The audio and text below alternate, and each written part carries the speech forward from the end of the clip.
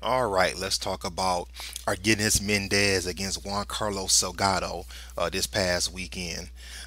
This fight was explosive right from the start. I knew Mendez meant business when I saw him throw that first left hook. He didn't land, but he was throwing those left hooks with a lot of power. Ironically, that ended up being the punch that ended the fight in the fourth round.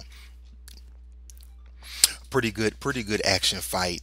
Um, uh, People are even talking about these guys fighting again. When to me, when fights end like that, I don't really personally see the need. Maybe not, but I was impressed with Mendez. I mean, he seemed like he wanted to settle the score, and he did say that he was going to put Salgado down for good, and that's what he did.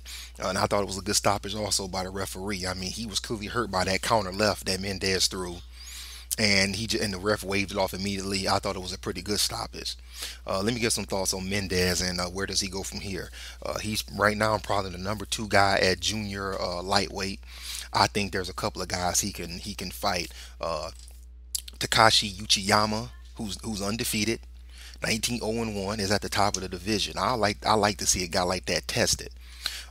Another guy who's in that top five, Roman Rocky Martinez, has a fight coming up in early April. What about late summer, early fall for Salgado? Those are a couple of fights.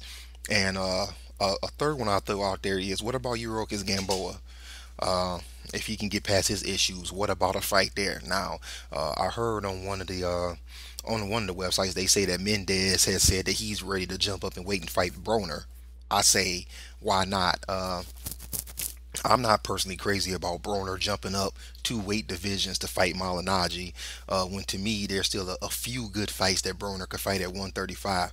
Why not see Mendez? I mean, he looked good. He looked like he'll go at him, and it looked like it would be pretty much a slugfest. I mean, could he be tailor made for Broner with his aggressiveness? Maybe so. But those are a few fights out there for Mendez. Honestly, I'm looking forward to seeing him again. Pretty good fight this weekend.